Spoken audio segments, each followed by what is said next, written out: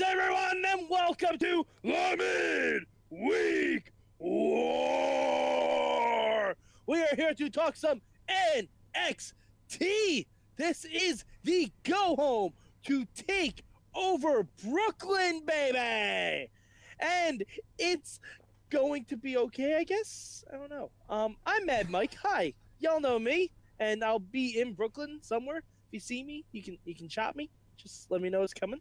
And with me, as always, is the one and only Sorgatron. How are you, sir? Heyo, heyo, heyo. Hello, Mr. Mad Mike.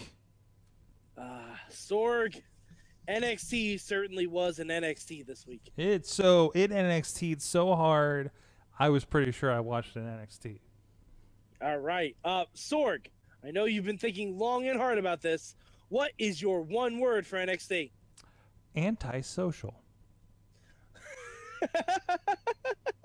Okay. All right. My one word this week is gnome. Gnome? Gnome. I think we're both talking about the same person. We might be. All right. All right. All right. Sorg, what is your good for NXT this week? I love Mr. Sullivan's issues finding a good friend to tag team with. Yeah, it's pretty because great. He was like really justified this time. So there's that. He's really justified every week. He is. To be honest, if you watch his tag matches, he's super justified every single week. But yeah, that's kind of the segment I was talking about too, because Commissioner Regal said Lars Sullivan is not allowed to beat someone up in the ring if he loses his tag match.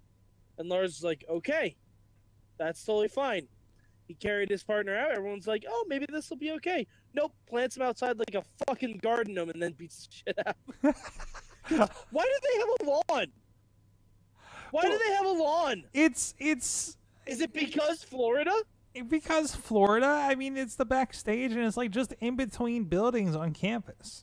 You know, yeah, it's like a little lawn. Like, yeah, I half expect to see a charcoal grill there. It's like a student hangout area. Yeah, I guess. Remember, you're on a campus. This is like part of a giant thing. I know it's not an arena or something, right? It's like no, you're on Full Sail campus. So it's like those times in Impact where you randomly remember, oh yeah, this is right near the Dudley Do-Right ride. Can I slightly mark out that I had somebody here in the studio yesterday that graduated from Full Sail? I mean, you can. I might judge you for it, but sure. You're going to judge me for that? I mean, I think they have a great product of people, and it was a go-getter fellow, and I'm never getting an intern from Full Sail because they're too good for me. Did you work it? Did he work on NXT? I did not know. He's been out long enough that I don't think he would have. So I bet that question will come up next time he's on. So okay, then. He might be listening. All right. Hi. Well, my good this week, we got to see the iconic duo back. I was so happy for Bobby. Billy and Peyton. I was so happy for Bobby. Like, I saw him, I'm like, good for Bobby. He's going to have a good week. Yeah, I miss seeing them. And I'm talking, for those, the uninitiated, I'm talking about our friend Bobby F. J. Town, who is a huge fan of Billy Kay. Yes. And I don't know. All right, Sorg, you're more of a fashionista than I am. I am. Do you see? Is this okay? I'm not even sure if my shorts match. Okay, it's more or less an aside. Do you know what Billy Kay's robe is made of? I don't know, but I want to touch it. I'm pretty sure it's the same shit that was in the veil in the Ministry of Magic where Sirius Black got thrown through it. I'm pretty sure it's the same shit. That's a deep cut reference. I apologize. Deep cuts.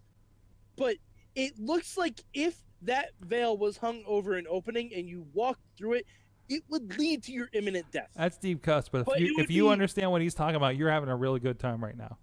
Yeah, and if you don't, fucking read. Get off of Twitter. Get off of Facebook. Stop watching the news. Somebody else. Potter and the Order of the Phoenix. Somebody else I just met with admitted that they have not been able to watch a full Harry Potter movie through. Then read the books. Who reads anymore? This is 2017. Daniel Radcliffe's a specky little git. Okay, I get it. Hermione's supposed to be ugly, but she's adorable. Yeah, I gotcha. Read the books. Or at the very least, get the audiobooks because Jim Dale's voice is delightful. Yep. Anyway, moving the fuck on. Sorg, what was your bad this week for NXT? You know, I watched a friend of the show, Dave Lagana, had the documentary for Drew McIntyre, Drew Galloway, End of Independence. You can just call him McAway. Drew McAway. and it was so good. And I like Drew. Seriously, I don't want to throw him under the bus. I like Drew McIntyre as a wrestler generally. But it was just a lot of... I just can't get invested in this. And it's not happening. And I was hoping the Roddy match would do something. And it's just a vacuum. So I just can't. It needs something else. And I don't know what that is. I think I know what that is, baby. So any... IWC Adam Cole Bebe is available for DVD pre-order currently on IndieWrestling.us. That's the second plug we've gotten for that this week, Sorg. But yeah, my bad also has to go with that main event. Because, all right, so Sorg, I'm watching this, and I'm like, okay, this match is fine, but both guys are faces. The crowd doesn't really know who to cheer for. And I'm like, okay, Bobby Roode. There he is, Bobby Roode. And I'm like, okay. Then I tap my screen. I take a look at the timestamp. I'm like, oh, we still have 5 minutes to go. Guess William Regal's going to come out and say, Mr. Roode, I have informed you not to get involved in this match. Thus, it will be a triple threat at TakeOver Brooklyn. That's what I was expecting. That's kind of the deal. But none of it happened. But nothing. Nothing for Mad Mike. Sorg, did you hear the wording that they completely changed from last week? Last week, they implied very heavily that if Roderick Strong was able to beat Drew Galloway, it would be Roderick Strong in the main event of TakeOver. No. Yes, they did. They said... No. Bobby Roode said he would put the title on the line. They heavily implied it, at least to me. I thought, no, the implication... was going to be for... The implication I got was... If Roddy won this match this week against Drew, he would get a match after Drew, not at TakeOver, but just next. No, that was not how they sold it. I'm not reading. That's how they said it this week. I'm pretty sure. They said this week. No. All right. Well, I will agree to disagree because we're all working off our memory box here. Yeah, but and then they said this week that it was just for a match against Bobby Roode, which, why? Mm-hmm. If that was the case, just give him the match this week. It should have been for the title. Well, no, not even for the title. If Roddy Strong didn't even want the match for the title, he just wanted to fight Bobby Roode. Okay, True. Put him in the ring of Bobby Roode before TakeOver. Okay, all right. And give Drew a match too.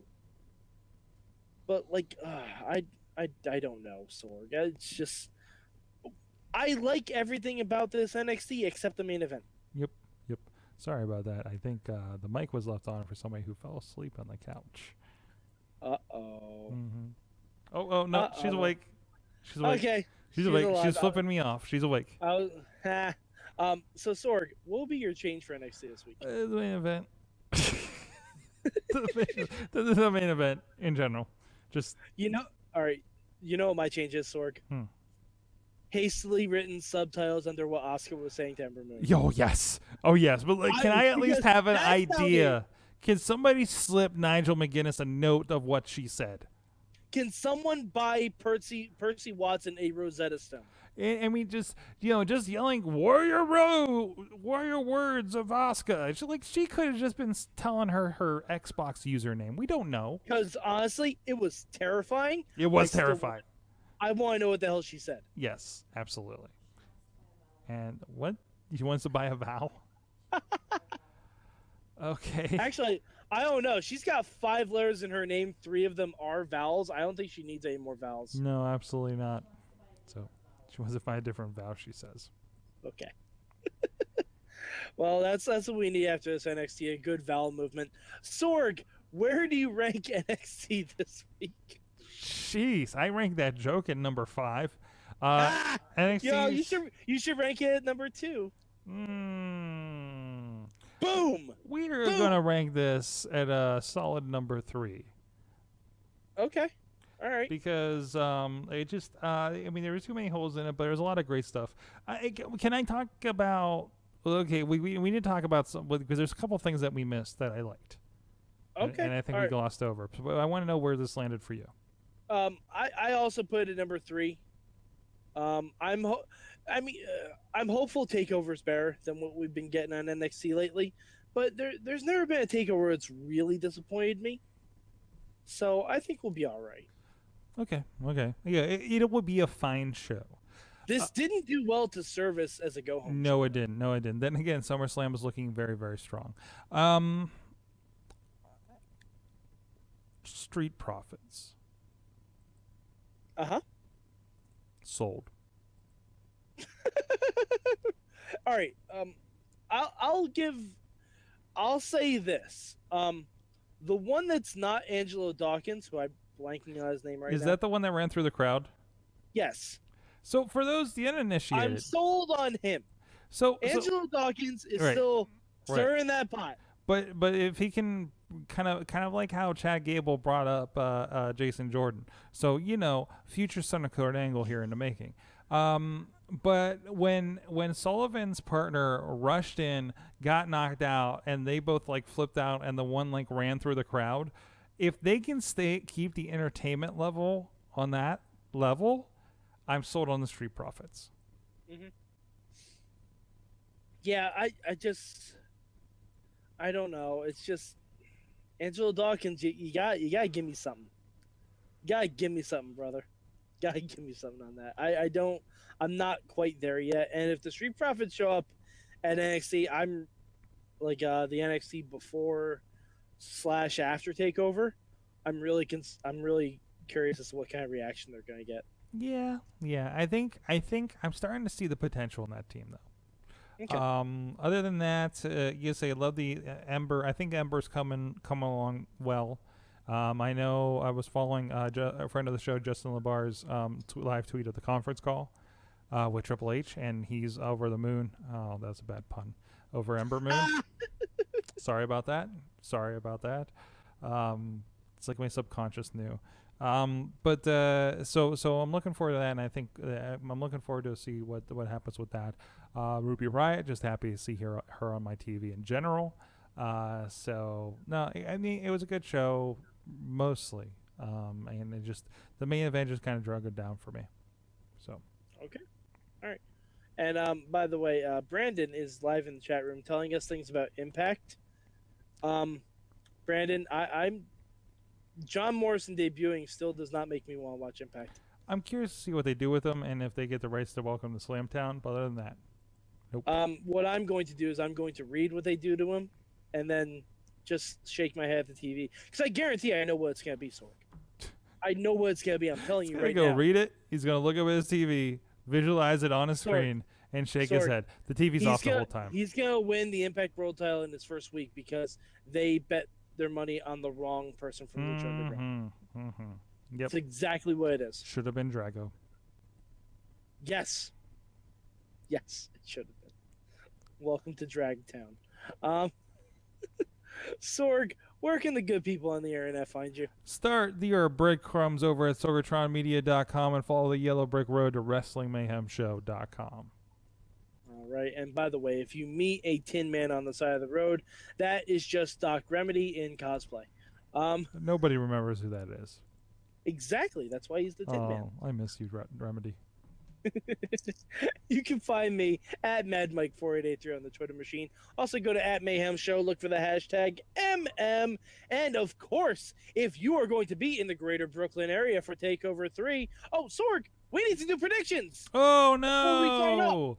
I think that Bobby Roode has to keep this belt for my sanity. All right. Okay, Sorg, let's run them down real quick, and then we'll sign off. Johnny Gargano versus Andrade Cien. Who the fuck cares? Gargano. Me too. Unless there's cheating, which there might be. Yeah, Johnny Gargano has to win. Aleister Black, the undefeated Aleister Black, versus Hideo Itami. I think the winner is Kickpad Salesman. Okay. Maybe an actual winner, Sorg? Black. Okay. Yeah, I'm gonna say Aleister Black, but I'm gonna say Hideo attacks him after the match. Hideo doesn't get a break. No, definitely not. All right, Sorg, 3 title matches. The Authors of Pain versus Sanity. Who you got? I'm going Authors. Okay. All right. Asuka versus Ember Moon. I'm going to go. Who you got, Sorg? Ember gets this one. Okay. This is when it ends. The Empress falls. All right. All right. And Sorg, Rude versus Drew McIntyre. Who you got? Glorious Rude. All right. And I skipped myself because I'm predicting all 3 titles change hands. Wow. Bold predictions. I'm predicting it because, quite frankly, it needs to fucking happen. Mm-hmm. I'm predicting all 3 titles change hands. Okay. All 3 of them. Okay. And I'm still not ruling out that maybe on the pre-show, William Regal adds Roderick Strong to the main event. I can see that, or maybe they have some kind of backstage that leads to it. Yeah, I'm not ruling that out at all. Or Roddy costs Bobby Roode the belt, which might make me interested in Roderick Strong. Mm-hmm. I have not decided yet. We'll see when it comes to pass. The one thing I hope we do not get out of this is Drew McIntyre versus Adam Cole. Oof. Because that will be difficult to look at because they look exactly the same. What's taller? Are they? Oh, yeah. Oh, Adam Cole's pretty tall. Drew's a lot taller. Okay. Yeah. All right, I still don't. Drew's a lot better at being tall. Okay. All right, fair enough. All right, Sorg. If you can make one prediction for next week's NXT that will be taped before Takeover, what is that? Well, don't you want a wild prediction for Takeover? Yeah, sure. Wild prediction. Sure. Adam Cole will actually come out and get involved with the Johnny Gargano match. Ooh, okay. My bold prediction is that Tommaso Ciampa returns. That was my original.